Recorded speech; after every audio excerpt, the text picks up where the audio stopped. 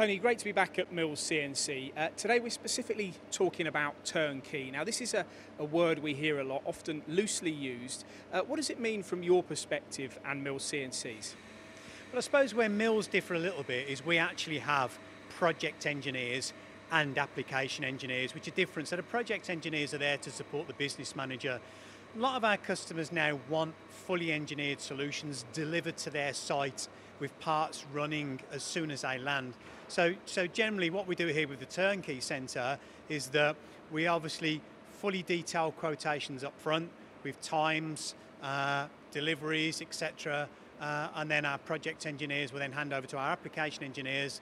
They'll actually set up, get factory acceptance at Mills here, and then site acceptance at our customer's site. Now this is a big part of Mills CNC's business these days.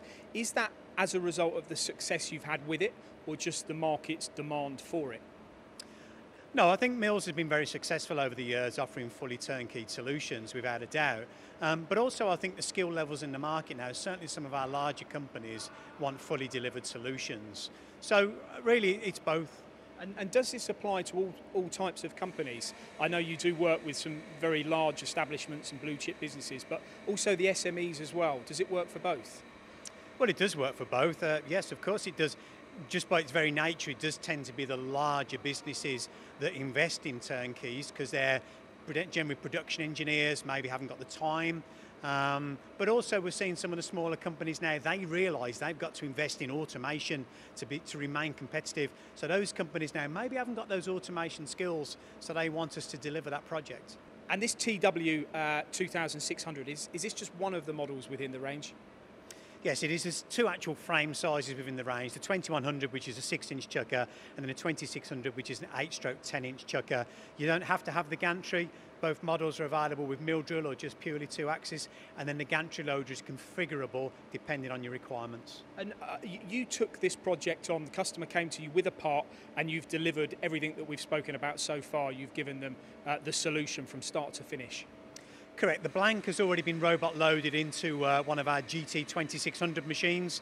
That's already been delivered to the customer. That blank is now loaded into the TW and then onto the second operation then, which loads onto a mandrel to complete the part. I'm interested as well in the thought process of the applications guys or the projects guys with this type of machine. Why would they select a model like this? What are the advantages of having this type of, or this particular TW machine? Well, I suppose one advantage is it's all built into one footprint. It's automated. This gantry loader runs at 150 metres a minute. You're loading one side while you're cutting the other side. So from that point of view, you know, there's a lot of productivity gains to be had. So it's a one machine solution. Gantry, we all know now that customers want to run unmanned, and so the customer can get literally 8 hours of production out of this machine before it needs to reload the stocker. And this particular model, Tony, why was this selected then by your team for the customer? What were the advantages to this machine?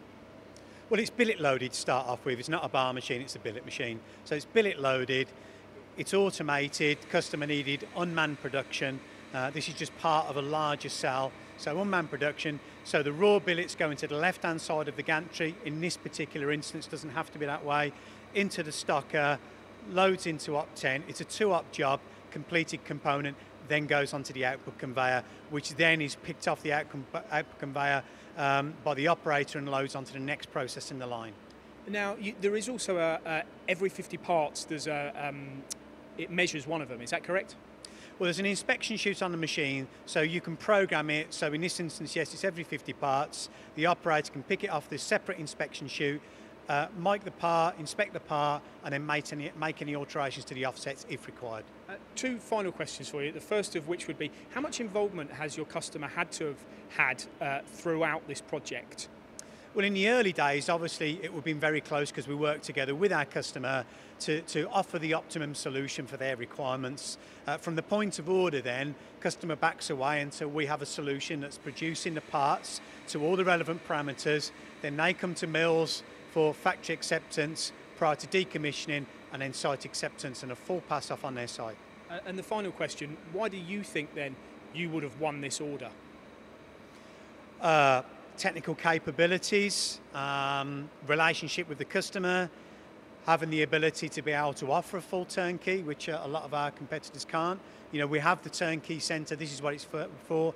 Our engineers can get on and work in an enclosed environment and be able to deliver. And obviously, this work is sensitive, so it has to be separate from maybe other parts of our business as well. And we have the ability to be able to do that.